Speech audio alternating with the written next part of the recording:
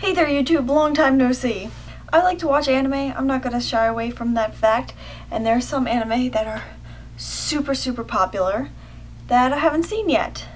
This was the case with Attack on Titan, so I made a video about that a while ago. Just things that I had learned about Attack on Titan through the world of Tumblr. And there's another anime that's quite popular that I haven't seen, but I've seen a lot of it on Tumblr. So this time, I'm going to bring you everything I know about Kill la Kill from Tumblr. Let me be clear, I have not seen this show at all. I've only seen things from Tumblr. So if you were to ask me, hey Christy Lou, have you seen Kill la Kill? I would answer no. So with that out of the way, these are all the things I know about Kill la Kill from Tumblr. First thing you should know about this show is that it is either super feminist or super anti-feminist.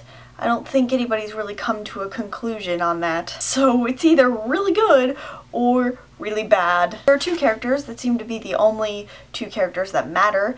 I think their names are Satsuki and Ryoko. I don't know which one is which. Sometimes I think I know who is who, and then something else messes me up. One of them wears white. One of them wears a school uniform that would never be approved by a school. The thing you need to know about the one in white is that her eyebrow game is super strong. Like, strongest eyebrow game in all of anime. If you cosplay this character, the rest of your costume can be complete crap. But if your eyebrows aren't right, The story of this anime is that there's two girls and they're always standing far apart from each other. So this means that they're enemies. Because why else would you stand far apart from each other? They have to fight each other, and they have these robot suits that attach themselves to the girls, and there's basically nothing to them.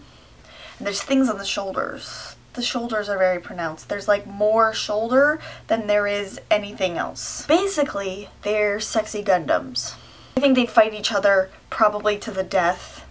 And then in the second season, if there's even a second season, I don't know, they become unlikely friends and have to fight some other big evil that's more powerful than the other ones. I think the one in the white is the bad guy, and the one in the blue is the hero?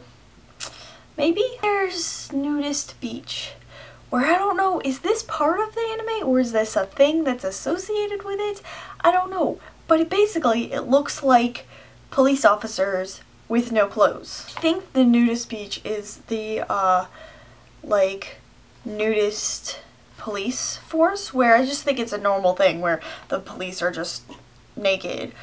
So the thing I can take away from Kill la Kill is just everyone's naked. There's something about Germans in this, and it gets kind of weird. There's people with weird clothes, and there's singers, and I don't know what this world is trying to build, but it's just very confusing. And also I think there's a girl who really likes bread.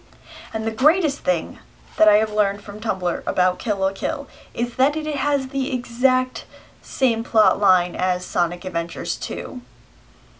Links in the description if you want to find out what that's all about.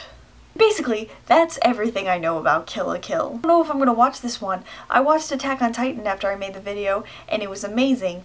I don't know how amazing Kill la Kill is gonna be. Let me know in the comments if you watch Kill la Kill, and if I should watch it. Before I go, I have two things. Number one is if you're going to Anime USA, I'm gonna be there. I'm gonna be there all weekend. I don't know when I'm gonna be there on Friday, probably in the evening. But I will be at Anime USA all weekend. In the first weekend of October, I'll be cosplaying. Probably gonna wear my Sailor Venus costume on Friday, my Pokemon costume on Sunday, and Saturday is my super secret cosplay that I've been working on, where if you follow my Instagram or any of my social media, you've probably seen pictures of it pop up, and try to guess what it is, because it's gonna be really cool, and I'm really proud of it so far. Second thing is that I have a podcast with one of my friends. It's called the Fake Geek Girls Podcast. We are not fake geek girls, we're huge nerds. And that's the point. I try to do the podcast weekly. We have a Twitter, but also I tweet it on my account, and I also post it on my Facebook a lot. So you can follow any of those things. Put a link to like our Libsyn feed so you can just listen to all the episodes if you want, see what it's all about. It's great. I have a lot of fun doing it. It's like a dream come true for me. So please listen. That is all I've got for you guys today. I'm Christy Lou. Till next time, mata ne!